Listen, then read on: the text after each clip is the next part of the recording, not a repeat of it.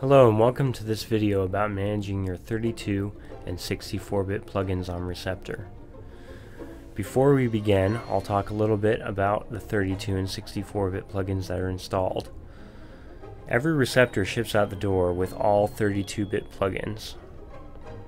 A few of the plugins on Trio and Quattro are shipped with the 64-bit versions as well.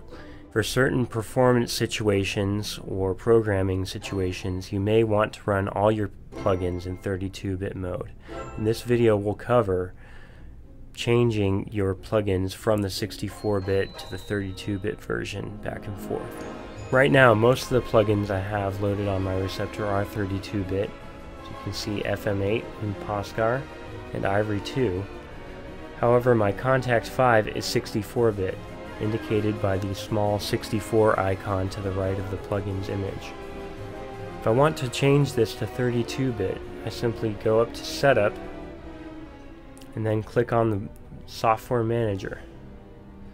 Now it's important before we continue to show you that we need to make sure the IntelliBridge feature is on when we're switching between 32 and 64-bit plugins. That's because IntelliBridge allows us to load either 32 or 64-bit versions of the plugin at the same time.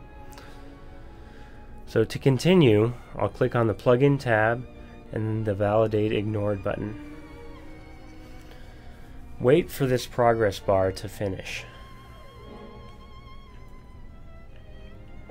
Now in the list that's left, we need to find Contact. You'll notice it lists all three versions of Contact and it says Ignored, Rejected Duplicate.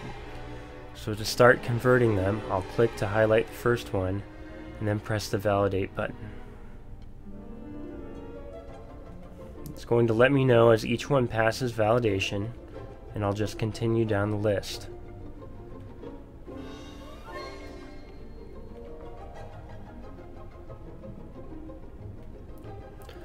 Once you've converted all the plugins you need to for this time, just click the X to close out of the Software Manager.